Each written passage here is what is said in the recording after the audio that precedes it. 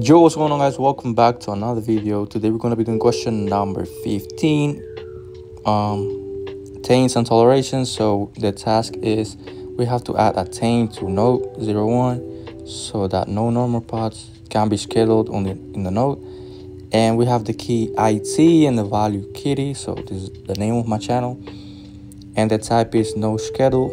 So the third task is schedule a pod on node 1 adding the correct toleration to the spec and ensure that it lands on the correct node. Perfect. I'm going to start this by looking at the node. So we're going to do kget nodes. It's in our ready state. So what if we describe the node, and we're going to use the grab command -I to get the taint. So as you can see here, taints none. So we verify that there's no taints. So let's taint this pod using k taint node 01, and then goes the key. First is the key and then the value, and after that we have the type. So you can see it's tainted. We verify with the same command as before.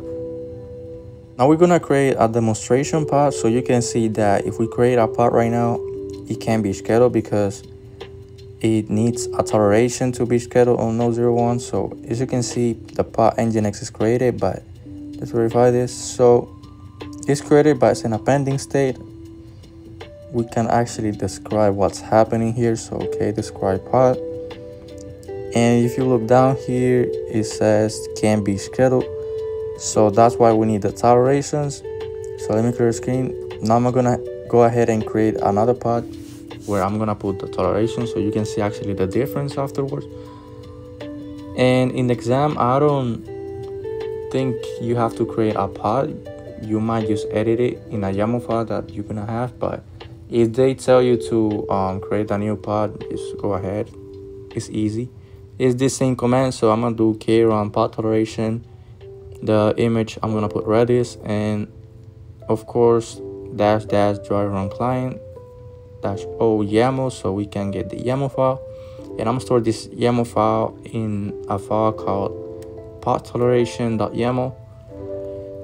Perfect, that's done. Let me clear the screen. So now we're gonna do the VI editor. If we do ls, we have the pod here. So let's edit the pod YAML file. So it's VI pod toleration.yaml.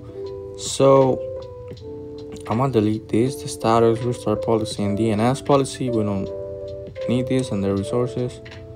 So first of all, I'm gonna put the node name where we want to schedule this pod. So if you do here node name, I'm gonna put node 01. You can use or node affinity, node name, or node selector, but I think node name is more simple. So we're just gonna add tolerations here, and we're gonna start by specifying the key. So the key as per the question is IT. After the key, we're gonna put the operator. So operator is equal is basically like the default settings for this. And now we're gonna specify the value. So as per the question is Kiddie, and we're gonna put the effect. So the effect is the type. So the type is no schedule. So let's do that. If you want to know where I'm getting all this from, of course, Kubernetes documentation page. You go here and look for node name, for example.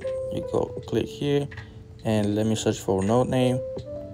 So if we actually go down, you can see how you have to actually write it on the YAML file. And what if we do taints and toleration? So we got it here, the first one.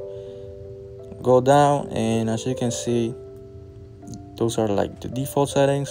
This is how it will look in a pod. So we can see that the tolerations is like at the end of the YAML file. So I'm gonna go ahead and do it that way. So let me copy all this and let me go down. Now I'm about to paste it here. So you gotta be careful so that the T matches the C for the containers.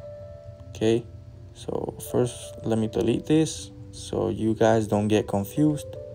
Okay, so the C has to match the T, so Perfect.